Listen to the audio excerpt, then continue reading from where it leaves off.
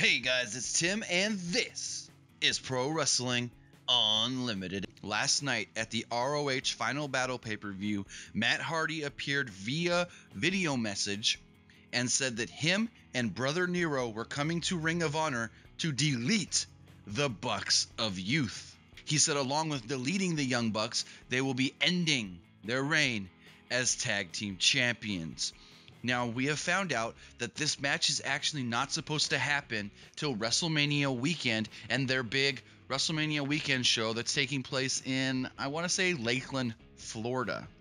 So with that being said, it looks as if the Young Bucks will be sticking around with Ring of Honor after the new year.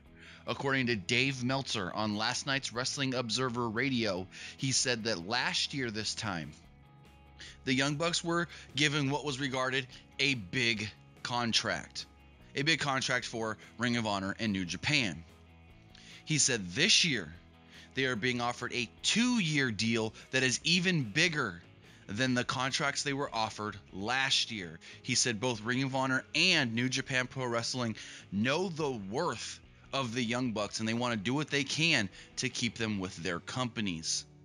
Also, with this match scheduled to take place at WrestleMania weekend, it kind of kills the rumors of our Matt and Jeff Hardy coming back to the WWE once their TNA contracts expire in February.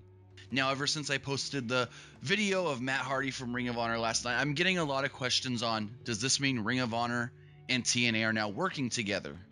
Well, what I was told is that an hour before the show, TNA still hadn't signed a release to allow Matt Hardy's video and for Brandy Rhodes to be on the show at all.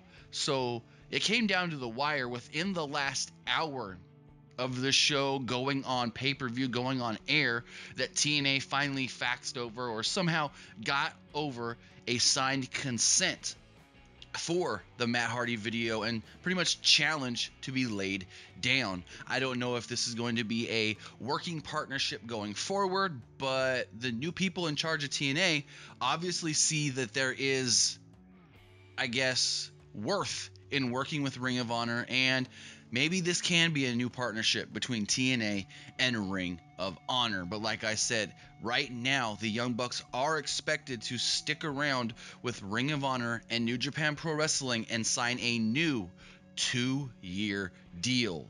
But that's going to do it for this edition of Pro Wrestling Unlimited. Remember to comment below, like, and share this video. Like us on Facebook, Instagram, and Twitter, and subscribe here on YouTube.